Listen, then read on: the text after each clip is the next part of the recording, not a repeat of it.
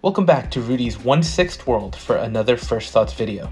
And today we'll be taking a look at the latest offering from Hot Toys in what has to be the most unexpected, out of nowhere announcement from them maybe ever. And that is Morbius from the Sony Morbius movie as part of their Spider-Verse universe. So again, talk about a major surprise. First of all, the movie was universally panned and I don't believe it did well at the box office at all. It is on my queue to watch, but I haven't watched it yet. I was originally really intrigued and thought the trailers looked good, but once the movie came out and it just got destroyed, I have been in a rush to watch it. Also, the movie came out a long time ago, so if anything, I was expecting this figure to be announced by a third-party company. But Hot Toys just did the unexpected and showcased the figure. So let's jump right in and take a look at his accessories. And he comes as expected with a set of interchangeable hands.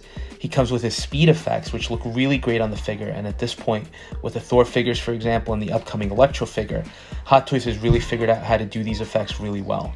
And most impressively, he comes with a stand that includes a swarm of bats on either side. So it looks like he's moving with the bats accompanying him. The most recent trend from Hot Toys is without a doubt the diorama base, and even at SDCC going on right now, we're seeing a lot of figures including those. So while this isn't quite at the same intricacy of some of the other bases, it does give you a really nice display option. And the bats are actually really nicely sculpted, and with the wings in different positions, it just looks really good.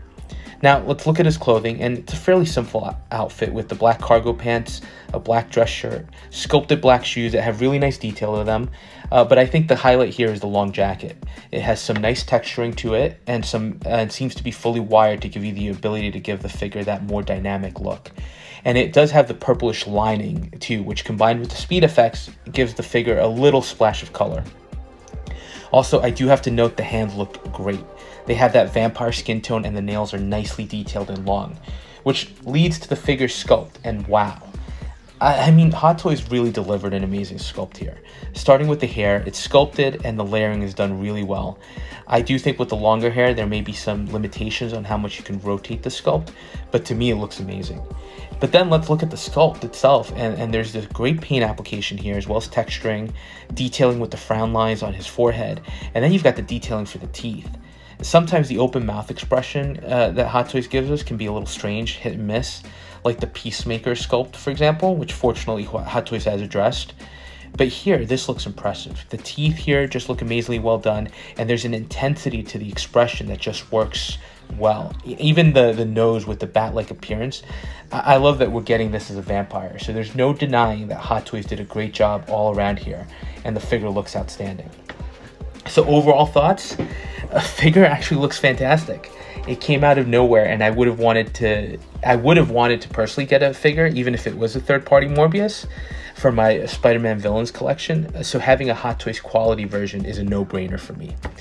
This one will be a day one pre-order, and before you say you're crazy, this is a waste of time figure, for me it fits in really well with the collection I have, and I'm continuing. And more importantly, I think as collectors, we sometimes say Hot Toys can be a little stagnant and give us the same thing over and over. Troopers, Iron Man figures. So when they do something different, I do like to encourage it.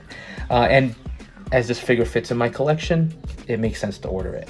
I also think it's going to look really great with Dead Strange and the Agents of S.H.I.E.L.D. Ghost Rider I have. So I'm definitely starting to get a Marvel creature side of things going as well.